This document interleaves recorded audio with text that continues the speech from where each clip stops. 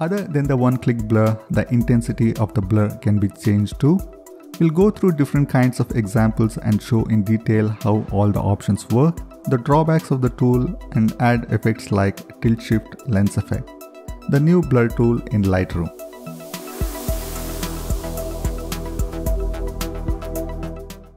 After opening the image in Lightroom app, you can see the main menu here.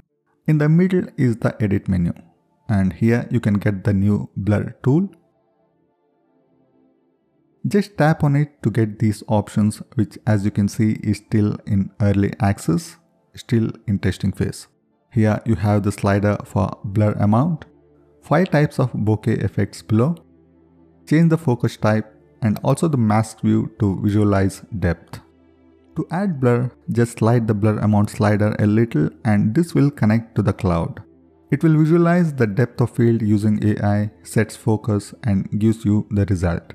Now you can tune the amount of blur you need.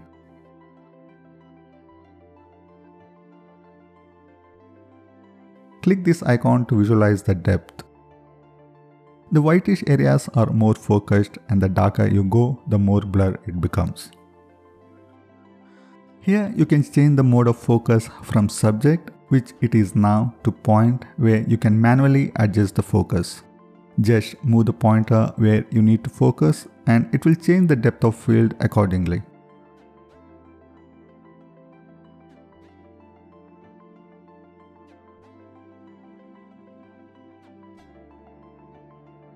Here is a better visual representation with mask switched on.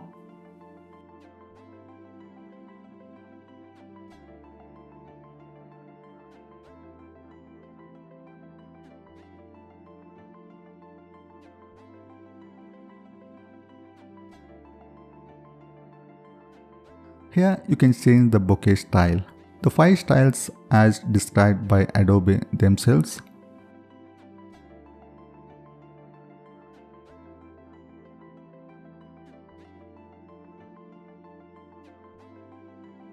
You can play with this and choose which is better for you.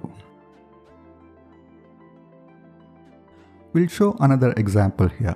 You can see the main subject leaning on a wall. We'll see how the AI comes out with the focus range here. As you can see, the results are very good here. The focus range seems natural too. Works too good, I would say.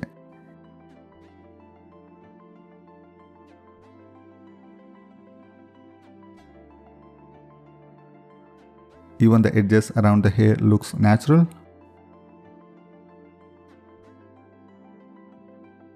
Need to be more careful while changing the focus though.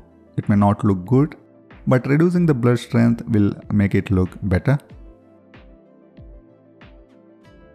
Another example, this time on this flower. The AI detection works well here too. So after increasing blur, this is the maximum blur you can reach. If you want more blur, you need to save this image and import the saved image. Apply the blur for more blur. Here's another example with a rose which works as intended. Now we have this flat looking image and try adding depth of field here. Here's the result. The focus area here, you can see it works fairly well here too, though it doesn't work on minute details, for example the sign here where it is in the same focus distance.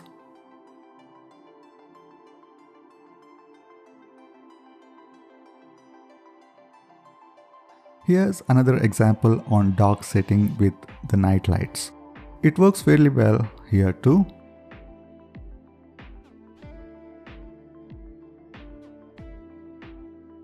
Here's a good example to show the different types of bokeh.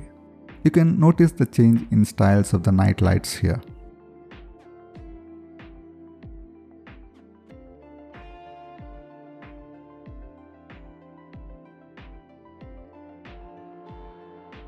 On a busy photo like this, there is still room for improvement though. The focus fields are a little messy.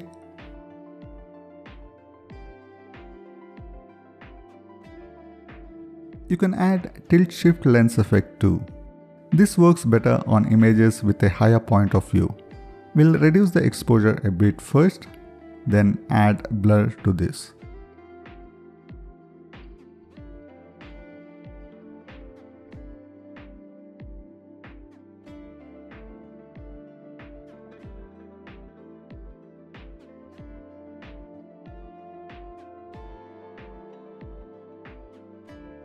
We'll change to point focus and move the focus point somewhere here to get this tilt shift effect or the miniature looking effect.